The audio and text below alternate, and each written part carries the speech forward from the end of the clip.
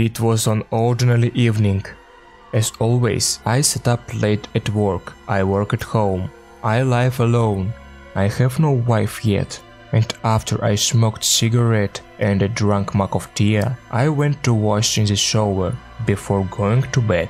Everything was fine until the light suddenly went out in the bathroom. They must have turned off the lights all over the house again. Wrapping myself in a towel, I went out into the corridor to check what was the matter.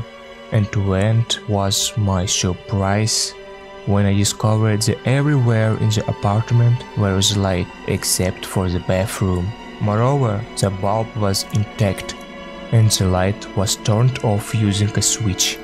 Damn, I thought, and went to wash on. Before I could get into the bath, the light went out again. Here it was really scared to me. I stood wet in a dark bathroom, which had 3 large mirrors. Imagine how I felt.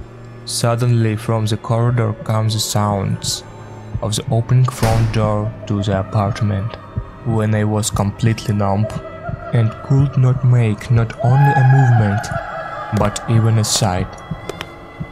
Outside the door, footsteps erupted into running, and suddenly I heard an approaching rumble of something.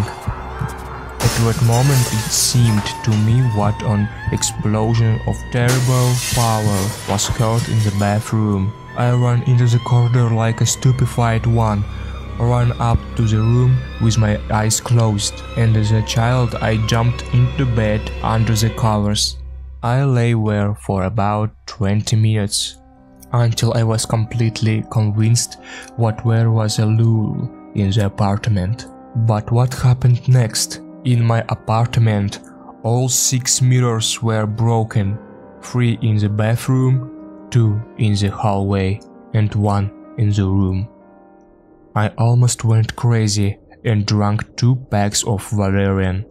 Only after that I calmed down a bit and called a friend to come to spend that night with me. As you know, it was very scary.